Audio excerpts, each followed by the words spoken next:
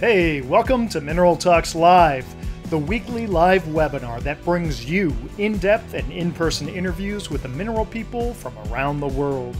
Mineral Talks Live is brought to you by a joint effort among the Mineralogical and Geological Museum at Harvard University, the Society of Mineral Museum Professionals, and Blue Cap Productions.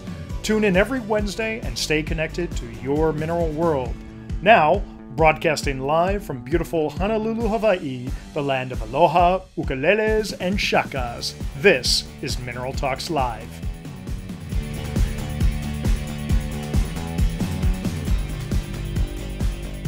Hello and welcome to another episode of Mineral Talks Live, the weekly mineral talk show broadcasting to you live every Wednesday. I'm Brian Swoboda, the president of Blue Cap Productions, and we have a really fun show for you today. For those of you who are tuning into our program for the first time, Mineral Talks Live is a weekly webinar put on by myself representing Blue Cap Productions, Dr. Raquel Alonso Perez representing the Mineralogical and Geological Museum at Harvard University, and Dr. Eloise Gaillou representing the Society of Mineral Museum Professionals, also known as the SMMP. We try to make our program as interactive as possible for you, so let me quickly describe how you can participate in every show. At the bottom of your screen, you'll see a series of buttons. There's one button labeled Chat and another labeled Q&A. The Chat feature allows you to type messages to everyone watching and participating in the show. When you first sign on, go ahead and fire off a chat message, introducing yourself and telling us where you're tuning in from. We love to see where our friends are all over the world. Now, during the interview, our guests and I will be focused on our conversation and not looking at the chat window. However, both Raquel and Eloise will be very active in those chats, so look for their comments along with everyone else's. At times, either Raquel or Eloise may interject during the interview with questions that you're asking so we can get an immediate answer from our guest while they're still on the topic. Now, the second way to interact is with the Q&A function. This allows you to submit general questions that we'll try to answer at the end of the interview. So now, on to the show. Our guest today grew up behind the Iron Curtain in Transylvania and spent all of his spare time up in the Carpathian Mountains. He started with volcanology and eventually moved into geology. Now he's the collections manager at the Peabody Museum at Yale University in Connecticut. Please welcome Stefan Nicolescu. Stefan, how are you, my friend? I'm still upright, so I guess I'm doing fine. How are you? We're doing fantastic, Stefan. Thanks for joining our show. Thank you especially for jumping in at the last minute. For those who are aware, or even if you're not aware, yesterday we got word that our original guest had fallen sick. As far as I know, she's doing well right now. She's hopefully on the road to full recovery. And we contacted Stefan, who was scheduled for a later date, and he was able to switch his schedule and in about 24 hours, agree to come on the show, and we did our test and everything. So, Stefan, really, thank you from the bottom of my heart for being able to just turn like that on a dime and, at the 11th hour notice, come on to the show. It is a privilege and a joy. Wonderful. Now, Stefan, I know that you are right in the entrance to what is known as the David Friend Hall, up at up at the Yale Museum, the Peabody Museum. Why don't you show us a little bit about where you are and give us a little introduction on the museum? So we are right in front of that beautiful quartz crystal that you just showed. Let me turn the image around. So this is the live view of the almost 2,000 pounds heavy Navidian quartz crystal that greets the visitors as they enter the David Friend Hall, or better said, greeted the visitors, because the museum is in the process of a transformative renovation that will last until 2023. The David Friend Hall came about thanks to the generosity of Yale University 1969 graduate David Friend. So he helped us, gifted us with the funds to transform what before was our auditorium. And the David Friend Hall actually serves both as an auditorium and as a mineral gallery. So if you see there the empty space in the middle of the gallery, we used to have benches there for the visitors. and the benches can be removed, and 126 seats can be set up. So we affectionately and jokingly call the gallery sometimes the Minatorium, Mineral Gallery Auditorium. So today I am also helped in this task by my colleague, Agnieszka Szielco. She goes by Aggie. And I don't know if you can see her. You see her silhouette there. Yeah. And I also want to mention that I am not the only privileged person to take care of the amazing mineral and meteoritics collections at the Yale Peabody Museum.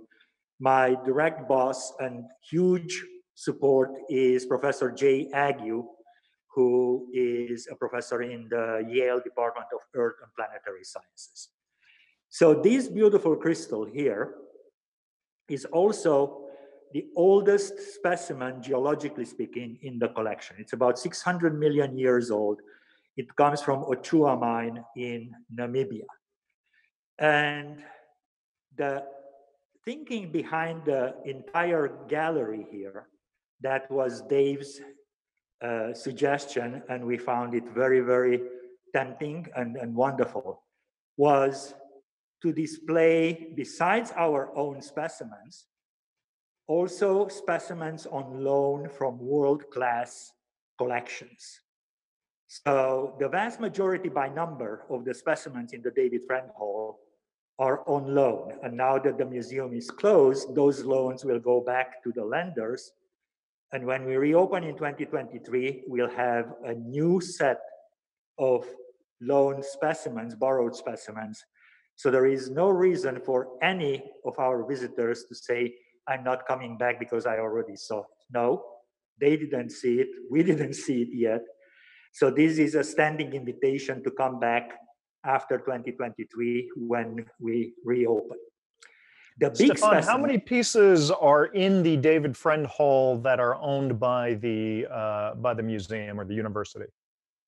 Nobody asked me that question, but it's not many. So let me count. 1, 2, 3, 4, 5, 6, 7, 8, 9, 10, 11. And then, so about 15, 20 specimens are owned by the Peabody Museum. The vast majority of those are the big specimens, which are also have been acquired thanks to Dave's generosity. And also he gifted us a few specimens.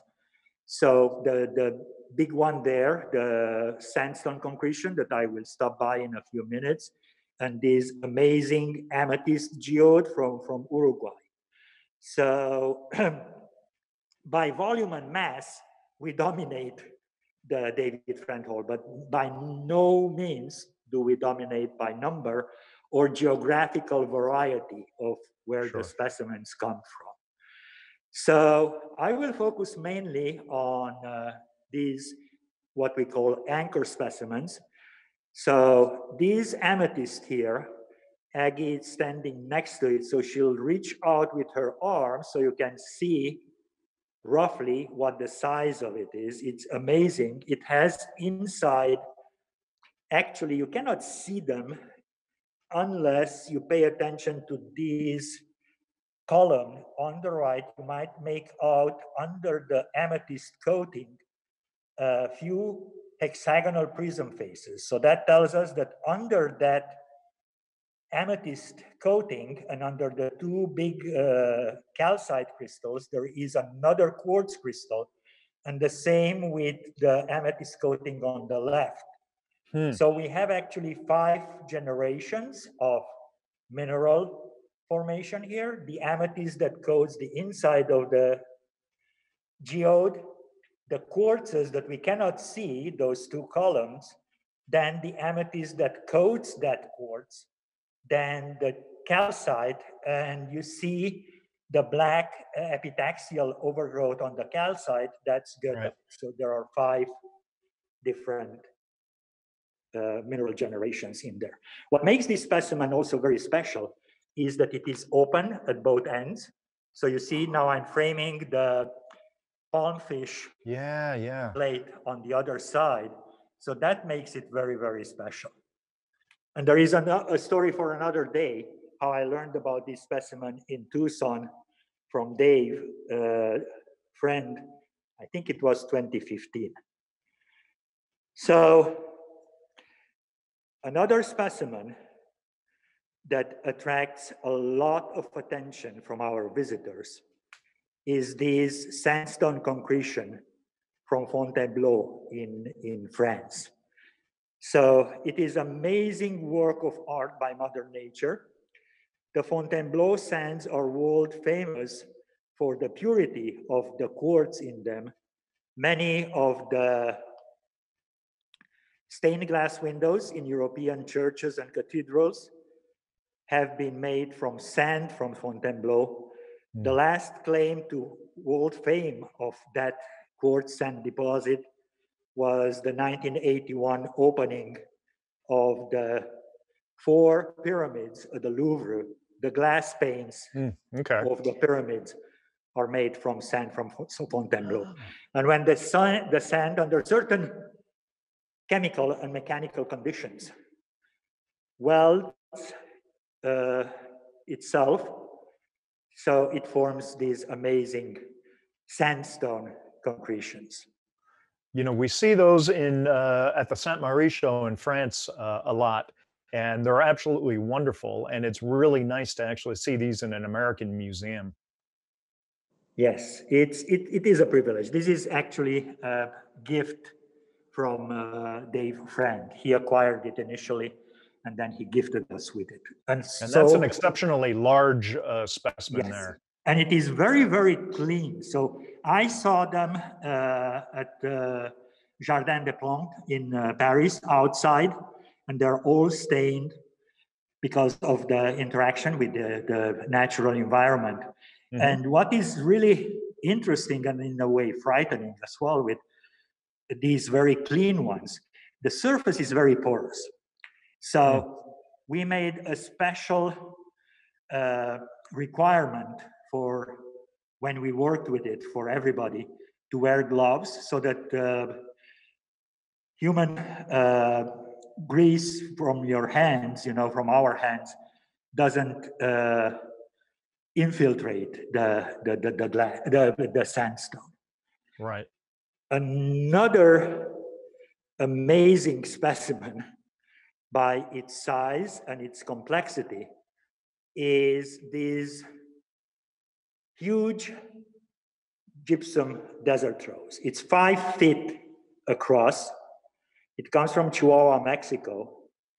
And for me, it is the biggest one that I ever saw this size. Actually, it is more like a sandstone because the gypsum is sort of cementing sand grains in it. And it's probably something between 50 and 60% sand. Moving on to another big specimen. Actually, now it is the biggest and heaviest specimen in our collection. This is amazing. So much, Aggie. It's a Xiefang, China fluorite specimen. I don't know if you can call something that big a specimen. It is actually a specimen. Yeah. Coated with quartz. And at 1.5 metric tons, it is by far the heaviest in the collection. 1.5 metric tons is about the weight of my little Nissan Versa notes. So it weighs as much as a small car. Now, Stefan, when we look at it like that, we don't have, you know, it looks like maybe just a handheld specimen. Could you have Aggie step back in the frame again? Because it really is remarkable. It's a beautiful specimen, but then when you get an idea of the scope of the size of it, it really boggles the mind. And it's one of those things that just grabs your eye because it has this just electric green. The second you walk into the hallway, you see it across the hallway, and you just it has to serve as a magnet to so many of the visitors that come visit the David Friend Hall. I call it mint jello with icing. That's exactly it. Good God. So from a distance, let's have a look. Oh, it's washed out. It's the light is not helpful. Okay, I'll get back to them when I get closer. I wanted to show you the two big aragonites. So from these bigger specimens, both in the collection and in the David Friend Hall, let's move to an amazing display of thumbnails, miniatures, and small cabinet-sized specimens. So these are 82 specimens, beautiful things that prove the fact that when it comes to minerals, size doesn't matter. And a very appropriate description of this display case came from a dad that was visiting the gallery with his children. And every now and then we are sneaking into the gallery and eavesdropping on what people say. And when this gentleman walked past this case, he just blurted it out to his kids. Hey, look, baby minerals. And that's what they are. They indeed are. Yeah. Have yet to grown into big crystals like the fluorite you just shared with us. Yeah, we'll see. I don't know. Some crystals continue growing, some don't. Well, obviously not in a museum setting. Right.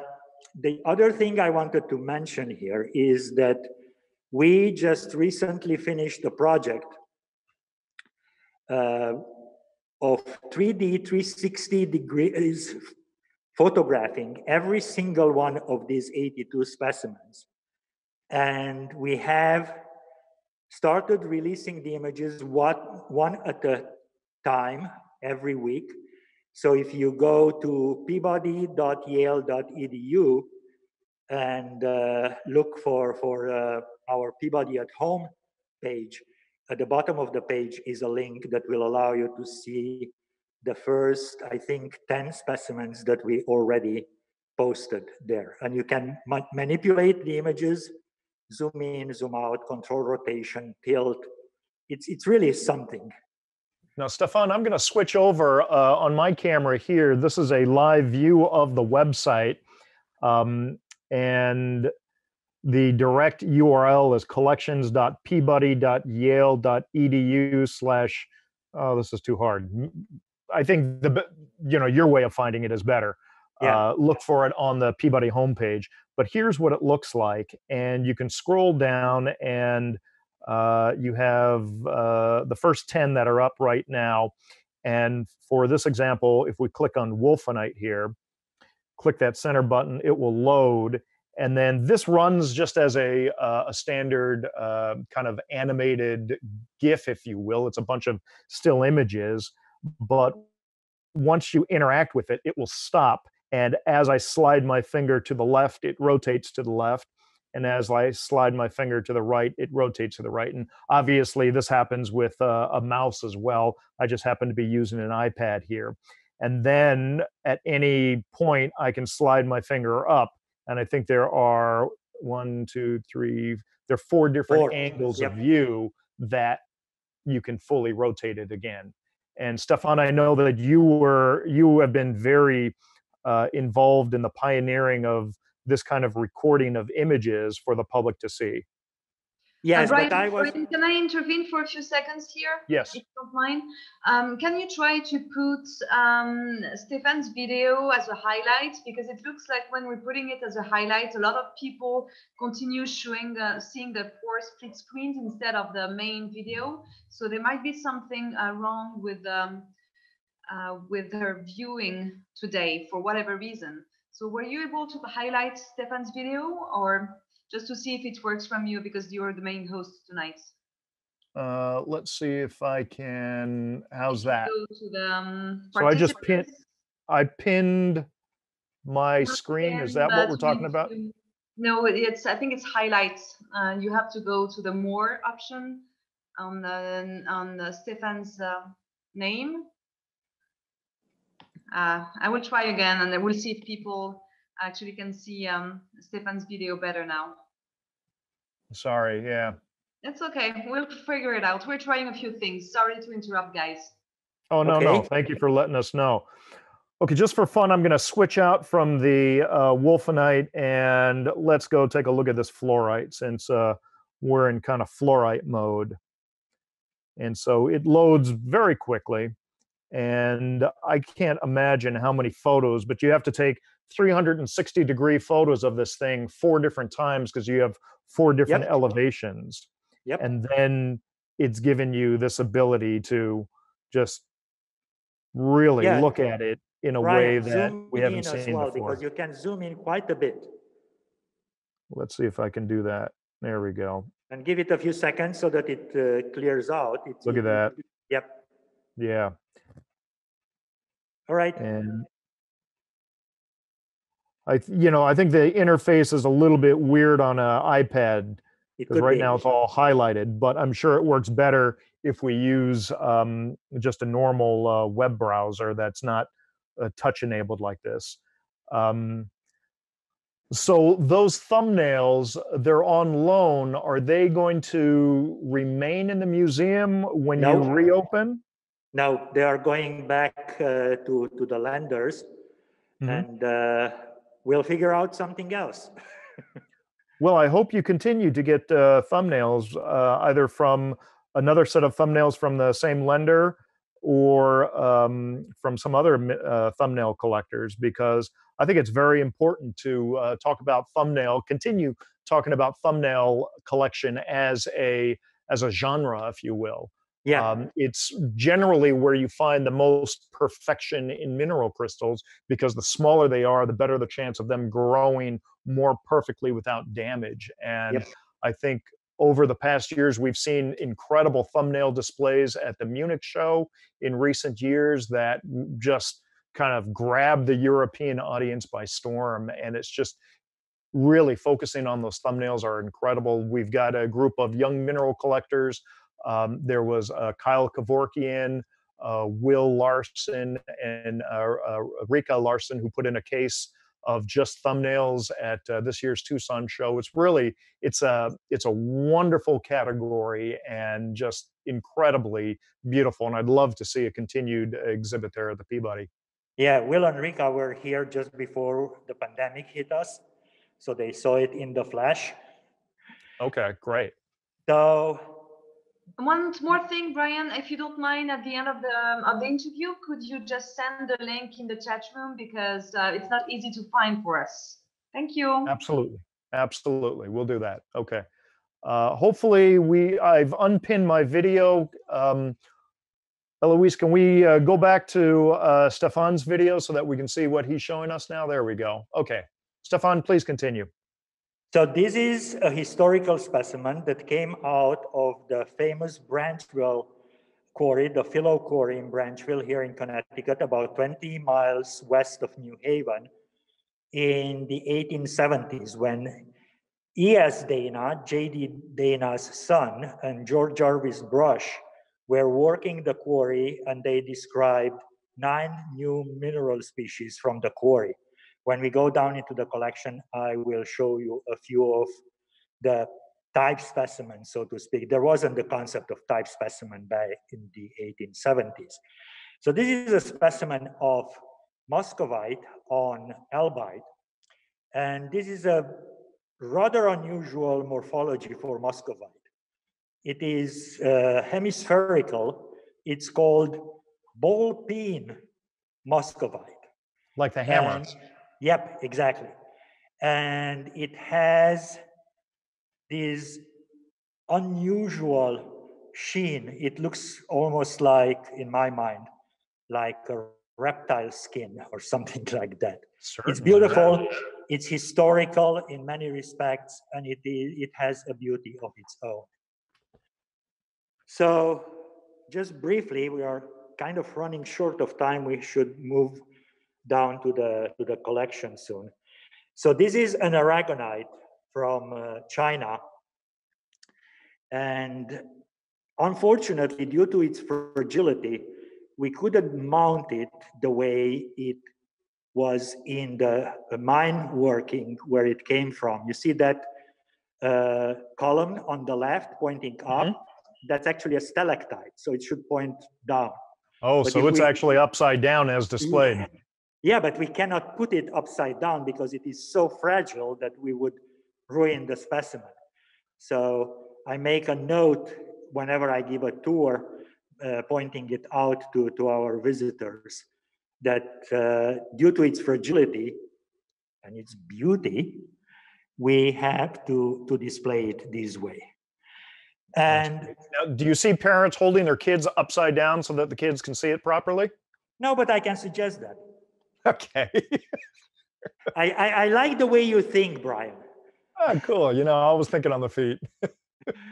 So this is another aragonite from China. Aggie, move in a little bit more.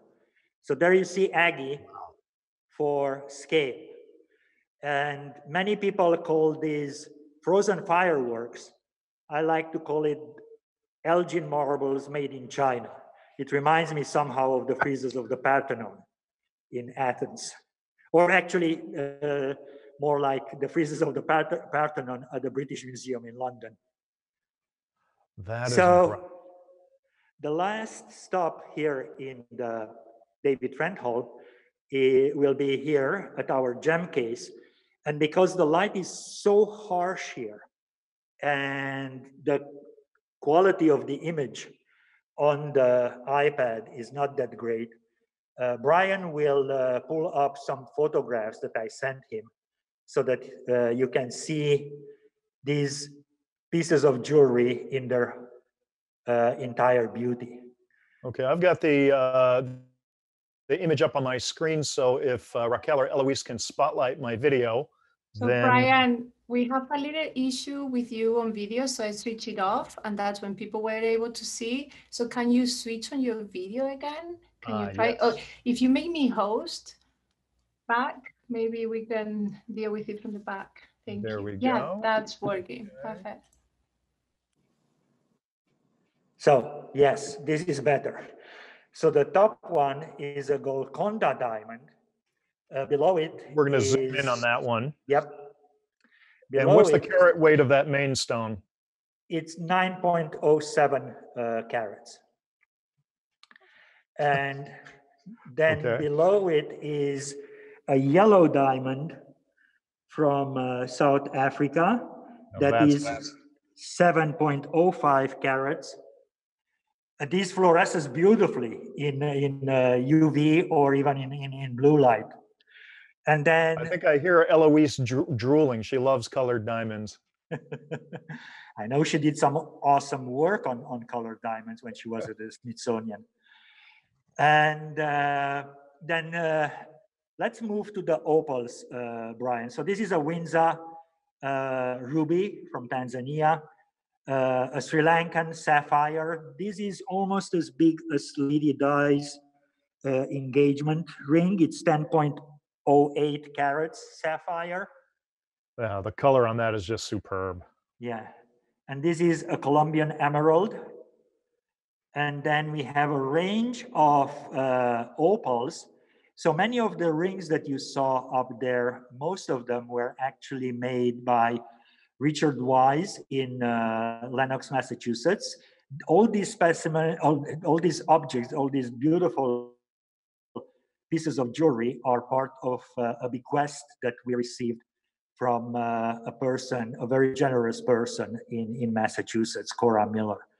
And these, what we see now, these were made by Paula Crevochet, and Cora Miller purchased from Paula as well.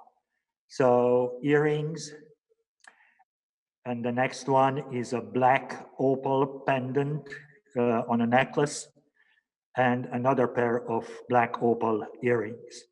And then we have in the case also objects on loan, like these crazy 45 carat Burmese sapphire in a platinum necklace with diamonds. And as I was telling Brian yesterday, I know that many might think Lucy in the Sky with diamonds, but this one is sapphire in platinum with diamonds. And then Stefan, the ring was also a Burmese sapphire? The ring was Sri Lanka Sri Lanka, sapphire. thank you. And this one is Myanmar or Burma. And then we have an amazing necklace with matching earrings, also Burmese rubies in a platinum necklace with diamonds. So with this, I think we have to start moving towards the collection. So now, Stefan, while you're walking, maybe you could talk real quickly about the philosophy that David Friend had in putting in such large specimens, mineral specimens, in his hall. So I don't know exactly why, but I can see the beauty of them, you know.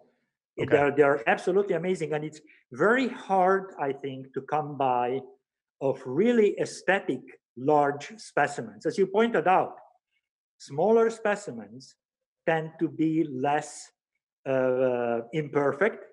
But when you find something like even the gypsum desert rose, of that perfection, it is fascinating. The funny thing with the gypsum desert rose was that when we uncrated it down in the basement when it arrived, one of our colleagues, a paleontologist, he described it as Stegosaurus roadkill, which is kind of appropriate. Right. So I don't know if you have live image here as I walk by. If you Sounds like we lost audio on Stefan. yeah, right I don't now. know why. I think you're Okay. back. I mean, All right. I think I saw audio Let's went switch off. to, there we go. Okay. So these are the gutted galleries because we are getting ready for renovation. And I will tell you a few things about the renovation as well a little bit in a few minutes. But let's do a little bit of history of the mineralogy collection and the Peabody Museum. So the mineralogy collection was started by Benjamin Silliman's father when he became the 9th professor at Yale and the first professor of science. And he was instrumental in acquiring amazing collections. He was instrumental in many respects. So this is Benjamin Silliman at the age of 46.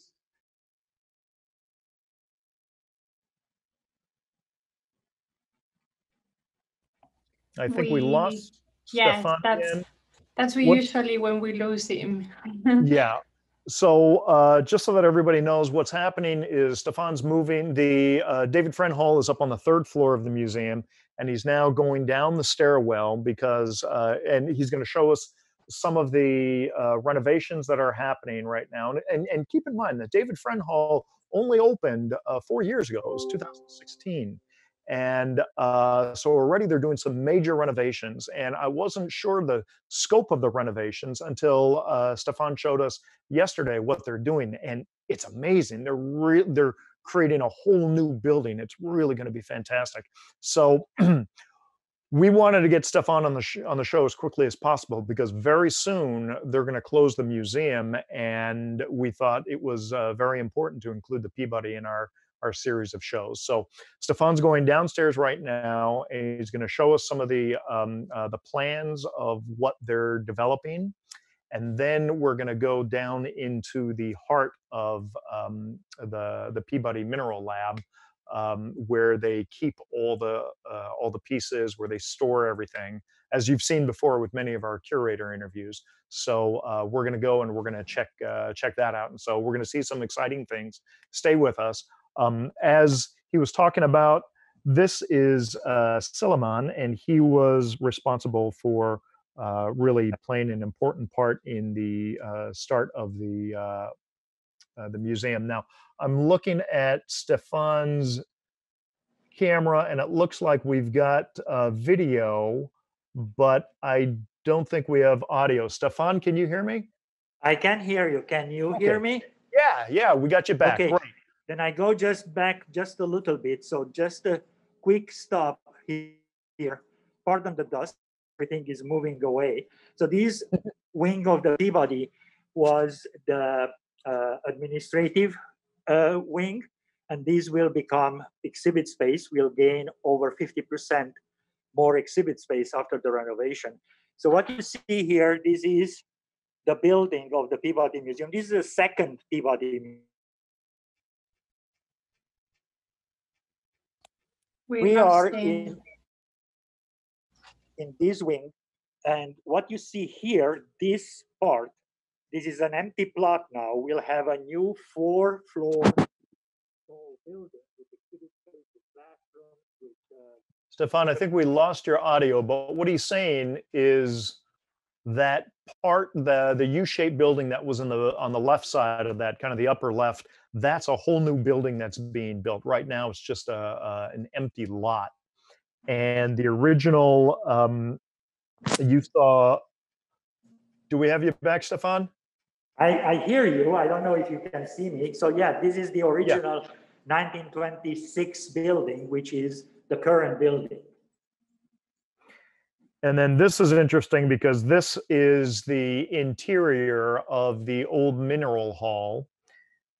And this was very interesting because I just learned this today. Stefan and I were talking this morning. If we zoom in here, that door that you see on the right is actually in the back of the David Friend Mineral Hall. And kind of the view that we're seeing right now is what the David Friend Mineral Hall, or that is the location of where the David Friend Mineral Hall is now located. So over the years, obviously, these cases have been brought out. This is what the museum looked like when Bob Jones first started visiting the Peabody, and his visits there really affected him and got him into mineral collecting. And I think the entire community has benefited from that, just from all the knowledge that he's shared, from the countless thousands of articles he's written for the magazines and for the co-hosting that he's done on many of the What's Hot shows. So let's go back to Stefan. I think. Can you hear me? Yeah, we can hear you fine. We're about to go into your laboratory, if you will. Yeah, it's a multi-purpose room. It's a lab, it's an office, it's a collection storage. It's a wonderful place to be in. If it would have windows as well, I wouldn't have any more requirements for that room. It has no windows. Stefan, while you keep walking, you think you could tell us a bit about the history of the Yale Peabody? Oh, the Yale Peabody Museum was established in 1866 with a gift from George Peabody, who had his nephew, Othniel Charles Marsh, as a student at the Yale College, as it was then. Benjamin Silliman developed an amazing skill at teaching, although by training he was a lawyer. And many bright young people came to Yale to learn either from Silliman directly, like James Dwight Dana was a Silliman student and a Silliman assistant, the first Silliman professor at Yale, and also Benjamin Silliman's son-in-law. And Othniel Charles Marsh came to Yale after Silliman retired. So this is Marsh at a young age. He was financed for his studies by his uncle, George Peabody. And Marsh became the first paleontologist in the United States. He made the Peabody Museum world famous with the amazing fossil discoveries from the West that was still wild at that time. So the first claim to fame for the Peabody Museum was the Great Hall of Dinosaurs. So there is, I can go on and on and on, but that has to wait for another day. So if you can put me back on live broadcast. So what I'm showing you there in the back, in the show and tell gallery here in the collection room, you might be able to make out B. Silliman on that label. That's something that we consider as being specimen number 1.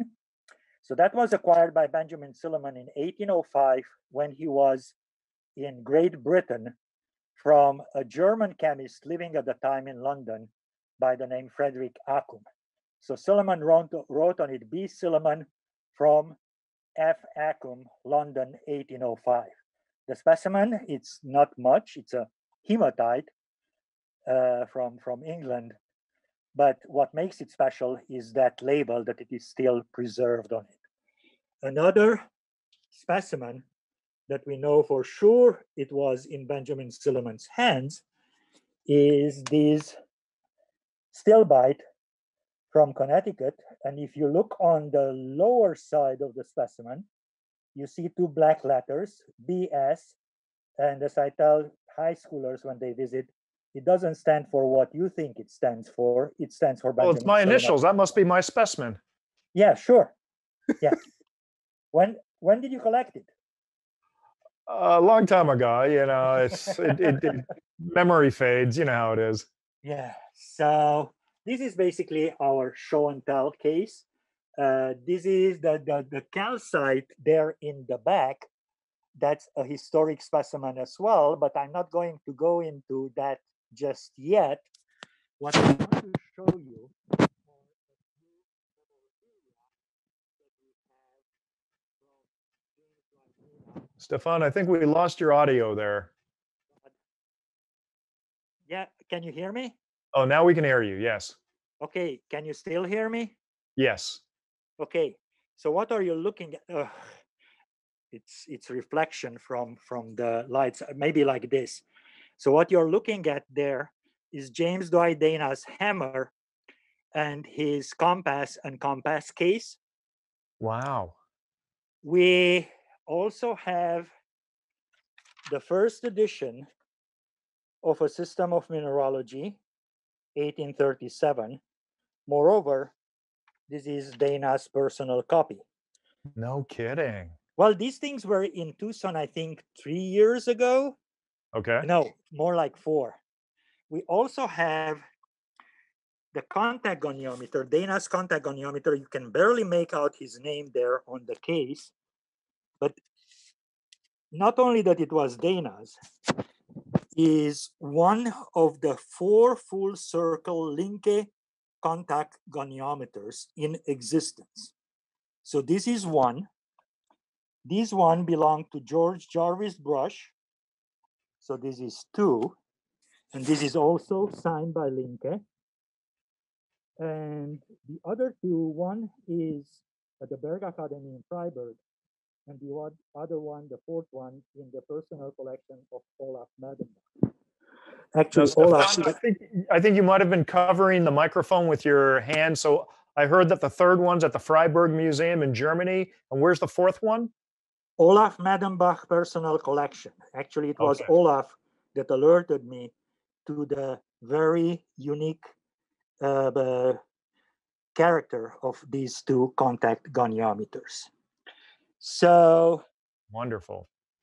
Let's go into the storage space now. Pardon the dust. I am actively rehousing the specimens that came off display. So what How many specimens are in the Yale collection? Well, we are a small collection compared to big museums like Harvard or Smithsonian.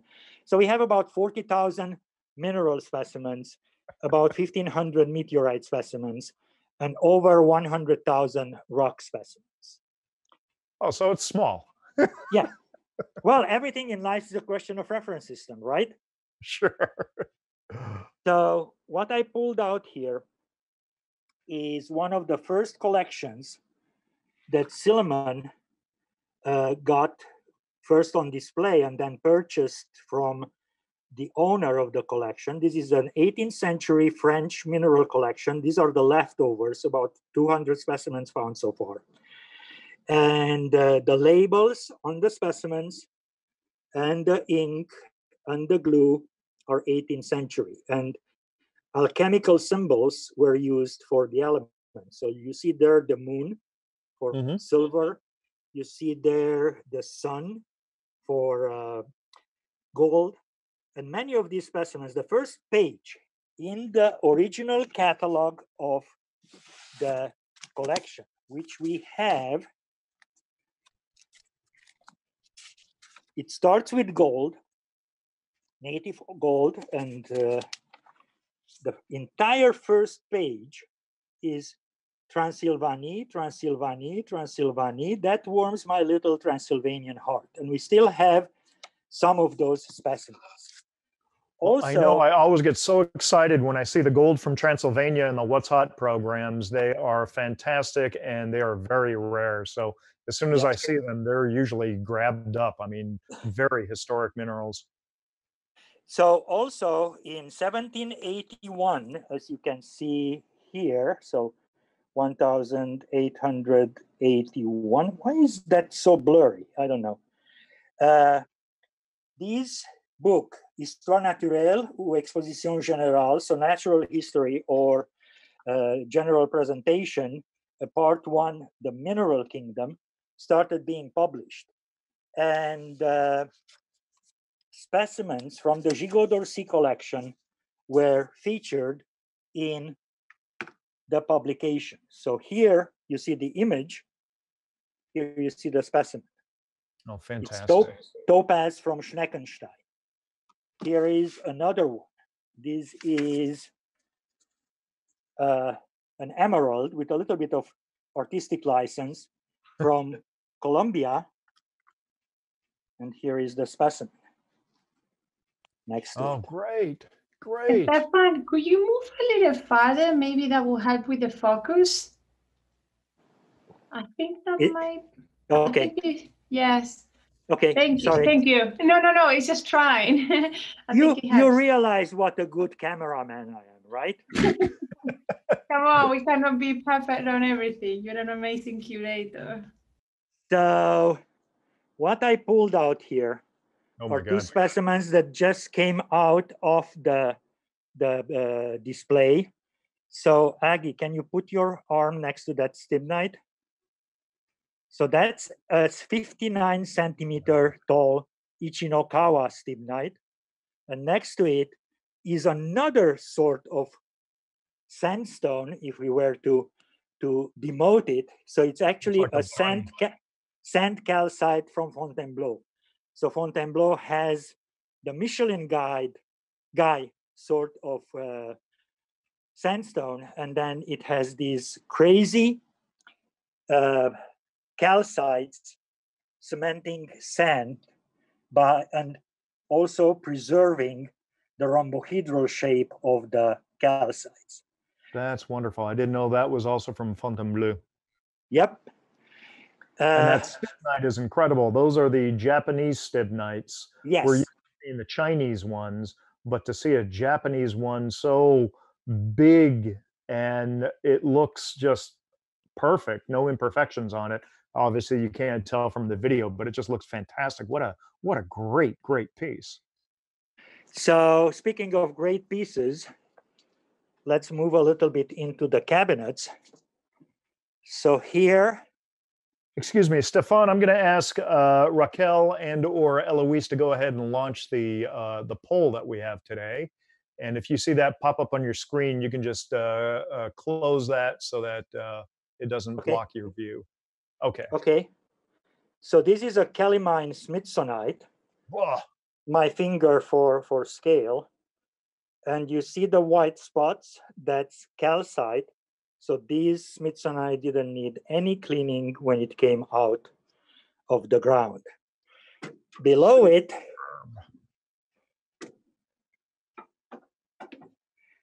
a copper queen mine, malachite, azurite, again for scale.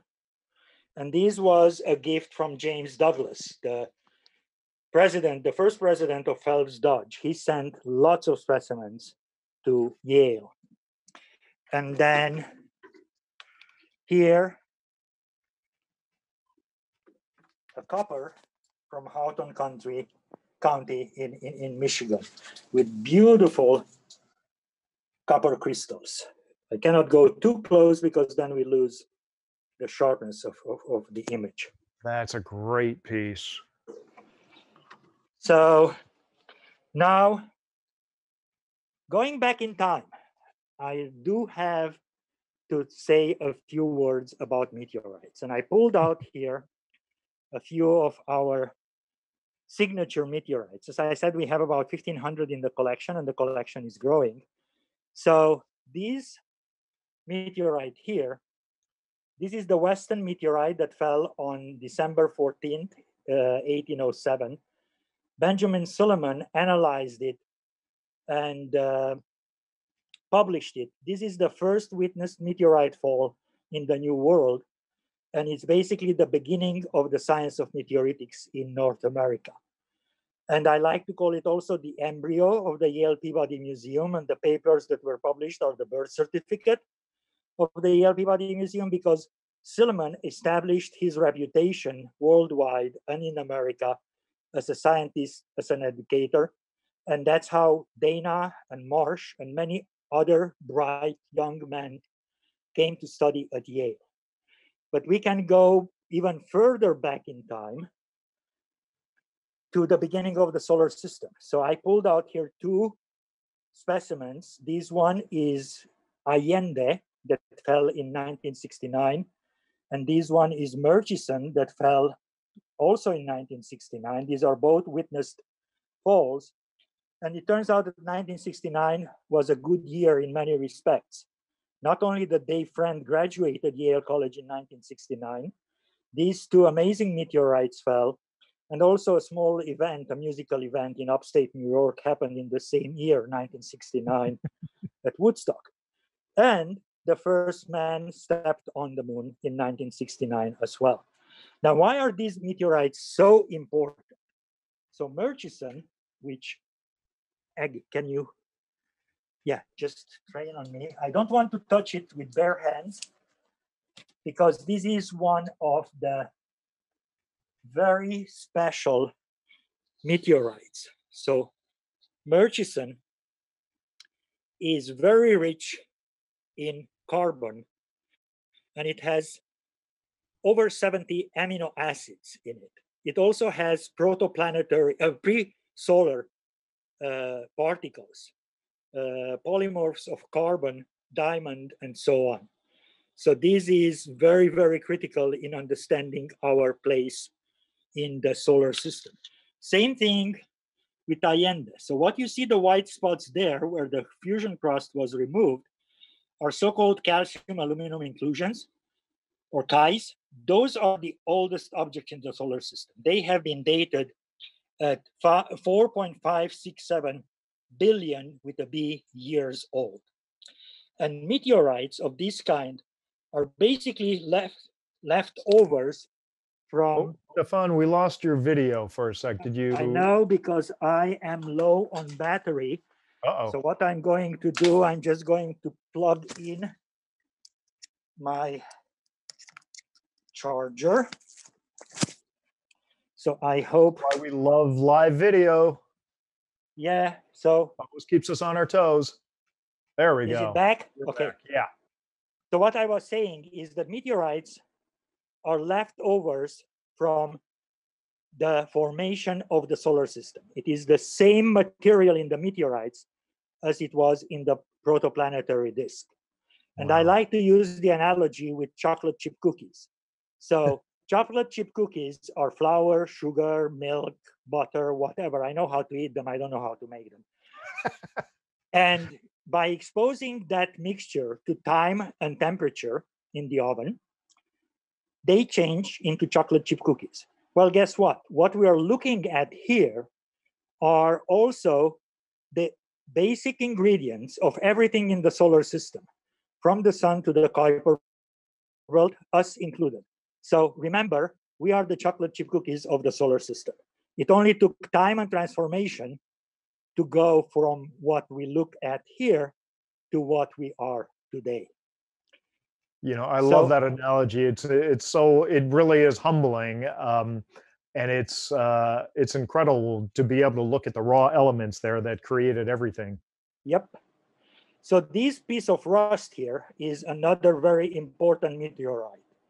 It is the Krasnoyarsk that was discovered by locals in Siberia in 1749. And Peter Simon Pallas, that was traveling through Siberia in the 1770s at the invitation of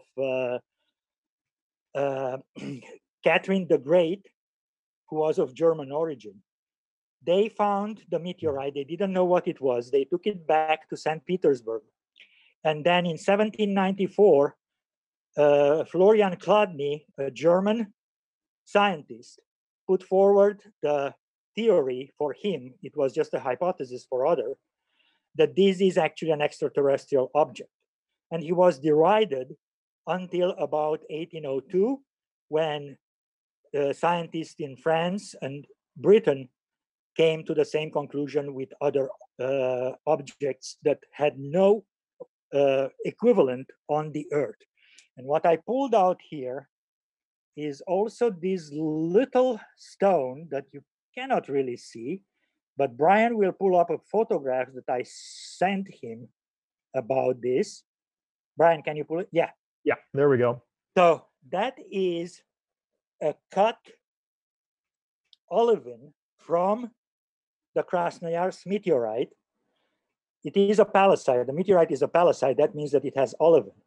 So that little stone there is literally a gem out of this world, in spite of its tiny size.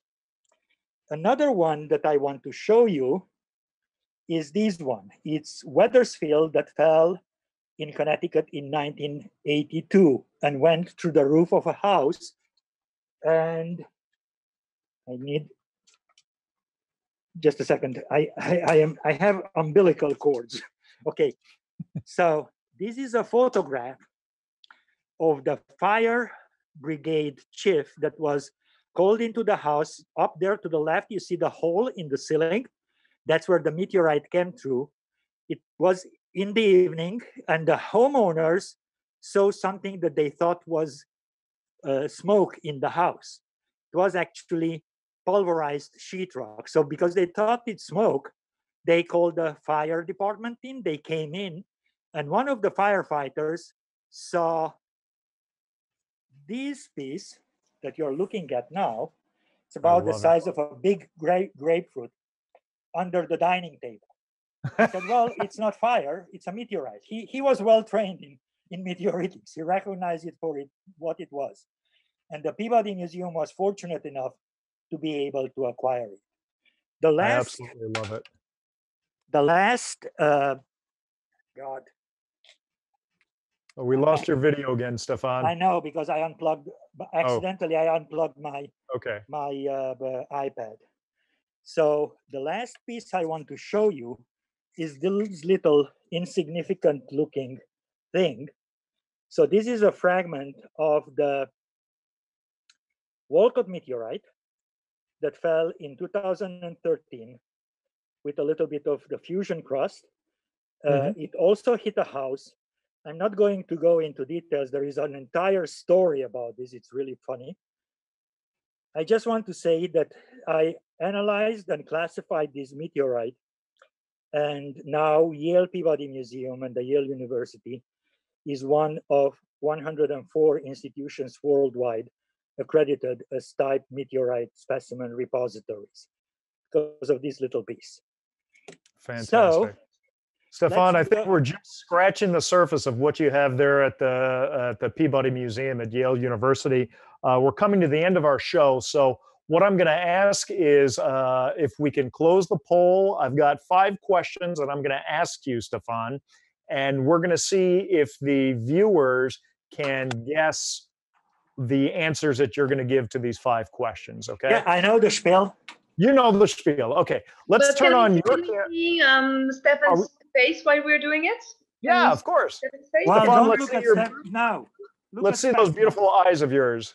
Look at specimens. Look at this. That is an we'll just pretend that's you.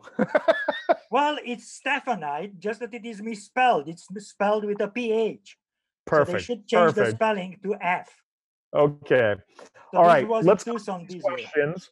So, Stefan, you know the spiel. There are 5 questions. You respond just as quickly as you can, okay? Yes. Okay, so number 1, backpacking in the mountains or farniente by the pool? Backpacking. Backpacking. Okay. Volcano or hot springs? That's a tough one because hot springs are related to volcanoes, but I think volcanoes are more spectacular. Volcanoes. Okay. Best monster, Frankenstein's creature or Dracula? Well, I love Mary Shelley, so Frankenstein. I thought you were gonna. Okay. Garnet or diamond? Tough, because both of them are absolutely amazing in terms of the information that you can read out of them. Garnet. Garnet. Final question. If you were to do a spacewalk, would it be on the moon or on Mars? On Mars, because it hasn't been walked on yet. There we go. Okay. Let's go to the poll and let's see how our viewers have responded. Eloise or Raquel, do we have the answers that you can read off? Yes, we do. Number 1, backpacking in the mountains or farniente by a pool? Do you know how to pronounce farniente, Brian? Obviously not. Dolce farniente. Farniente. Okay, so the people got the right answer. Backpacking in the mountains. Backpacking. Volcano or hot springs? Volcano. Did I pronounce that okay? From a French woman, like that's going crazy. I know. Okay, moving on. Best monster, Frankenstein's creature or Dracula? Okay, people thought Dracula, so that's wrong. Yeah, I would have gone Dracula because Transylvania. Come on. Yeah. Number 4, garnet or diamond? People got it right. Garnet. Garnet. Fantastic. Fantastic. Yeah, Stefan didn't tell us everything about his subject of study, but that's going to be for another day. Again, we could probably go another hour. Easy, no problem. Final question. Spacewalk on the moon or on Mars? People got it wrong. They guessed on the moon. They guessed on the moon. Well, the poll is wrong because it says moon twice. It doesn't say Mars. Yes, really? I know. Yes, Oh, that was my okay. mistake. I was In not that case, that was concentrating. Sorry. Raquel's bad. She owes us a drink, Stefan. Yeah, definitely. I prefer Okay, Slivovitz. We're going to say everybody's a champion. Because of the last minute nature of this thing, we haven't had time to put together any kind of prize, but we'll figure something out. Let's go now to the Q&A. Are there questions? We're a little bit over 1 hour mark, but maybe there's some questions that the viewers have that we can ask of Stefan. Yes, we do, especially for meteorites. Stefan, does the Peabody still have the 1803 Weston CD meteorite collected by Dr. Silliman? So the Weston meteorite was collected by, well, no, the Weston meteorite that we have, he couldn't get when he was out in the field in December 1807. But the meteorite, the Weston that you saw now, was purchased by George Gibbs III, who had an amazing mineral collection, including the French collection that I showed you a snippet of. And when Gibbs sold his collection to the Yale College in 1825, then this piece of Weston that Silliman wanted but couldn't acquire came to the Yale College, and then in 1866 to Yale Peabody Museum. Did I answer the question? Yes, and do you have the main mass? According to the meteoritic bulletin, they should be 150 kilos, but your museum is located as the one with the main mass. Well, it could be 150 kilos because there were many pieces, and Silliman gave many of them away at will. He gifted many people with pieces of the Weston meteorite. But what you see here is the biggest mass still in existence today. So in a way, it is the main mass. But this was not a single meteorite. Meteorites, when they fall, they many times create what is called a strewn field. It's an elliptical surface on which the different pieces scatter, especially if fragmentation happens in the atmosphere. And there were at least 6 big spots where the meteorite fragments fell. So it wasn't 150 kilograms in one piece. It was reconstructed now to 150 kilograms by adding up the different pieces that are known to still be in existence today. Great. We have another question from Maria. You decide to acquire meteorite from the fire station or the owners of the house? So the meteorite. So this is the rule with meteorites: finders, keepers. So the finders, in this case, it's a little bit dicey. The finder was the fireman that found it, but it was on the property of the homeowners. And they became the owners of Wethersfield, which you see there behind Weston. And they had the meteorite, and they were generous enough to donate it eventually to the Peabody Museum. Okay. We have someone very interested in the Bristol copper mine collection. I know. I wanted to show. So I didn't get everywhere where I wanted to get. So I wanted to get to that stephanite, to the Bristol mine, to the type specimens that we have. Let's see if we can make it to Bristol now. So can you pull that, Agi? Pull the ladder out. That's good enough. And then make sure I have juice. Okay. So I'm moving into the stacks. That's it? This is the Okay, good. I don't need more. We are here. So Nice storage. I like it. So Bristol. Am I in the wrong drawer? Yes, I am. So Bristol is famous for both chalcocite and for bornite. So am I on? Yes. So this is what's so funny, Brian? Just now, it's Raquel's reaction. This is a Bristol chalcocite, again, that just came off display. Wow. And this is one of the few that doesn't have jewelite on it, the soot.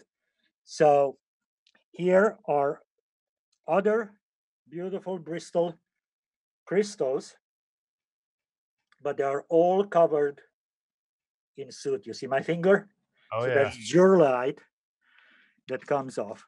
And then here is a beautiful one. I really like this. In general, I prefer specimens on matrix because that tells me the environment in which the mineral formed. By the way, by training, I'm an ore deposit geochemist. And the Bristol chalcocites were the first ones recognized back in the 1920s by Alan Bateman, who was a professor of economic geology here at Yale, as being hypogenic in genesis, so formed directly and not as a secondary alteration copper mineral. So these are important not only aesthetically, but also scientifically. And then another mineral species that Bristol is famous for is bornite. So where is my bornite? Here it is. So these are some beautiful bornite crystals, Right, from Bristol. Again, these just came down from the permanent display that we had.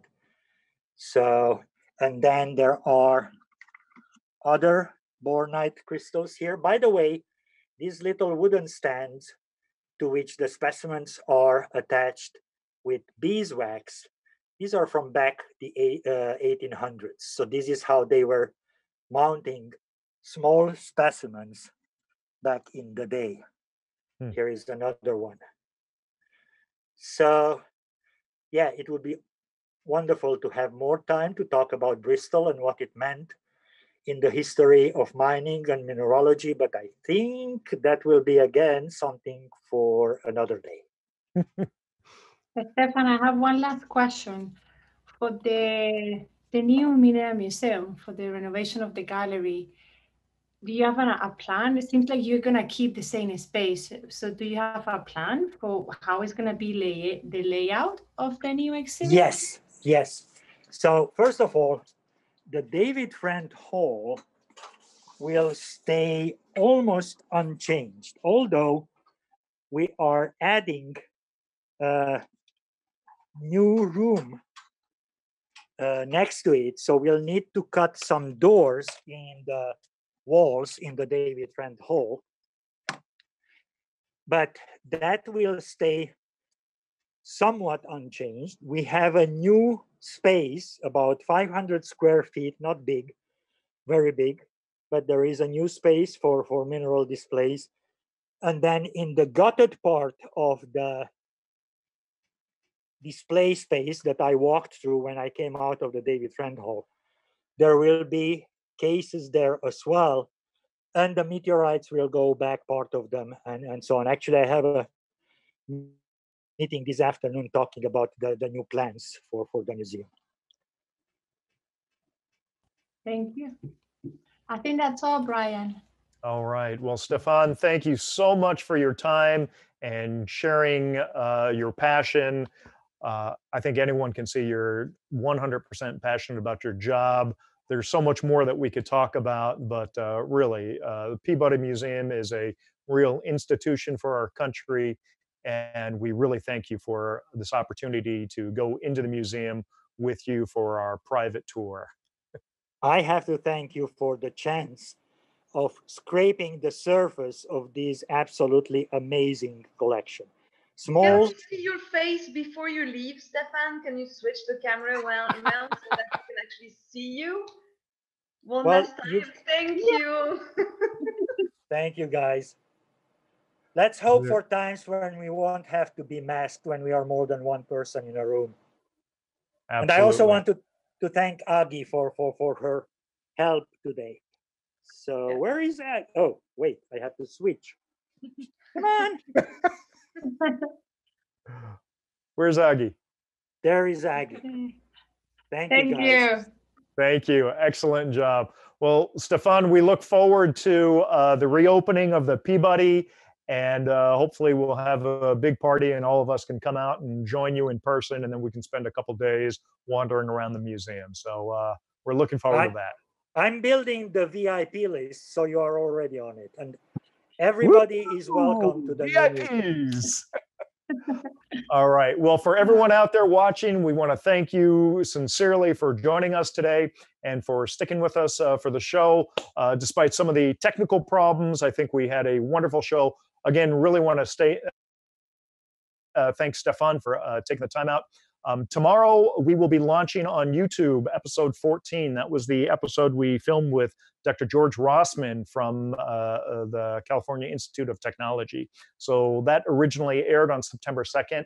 It will go live tomorrow. So keep an eye out on that. We'll make our announcements online. Also, join us next week. We're going to have Sammy Mackey from Matrix India Minerals out of Pune, India. He's going to be joining us. So he's going to be broadcasting straight from India, which time zone kind of, I don't know what the time zone is there, but he said he's cool with it. 10:30 at night. It's going to be 10:30 at night for him. Yes. Okay, terrific, great. So that'll be a lot of fun. Everybody knows Sammy. He's a great guy. He's been on What's Hot a lot of times and always has some great stuff. And they're active right now. So we'll get to see some new stuff that's coming out of the ground. So again, thank you to Stefan and Agi, and thanks to the Peabody Museum, and to all of you viewers, thanks for watching. Aloha, take care, bye. Thank you, take care, see you soon.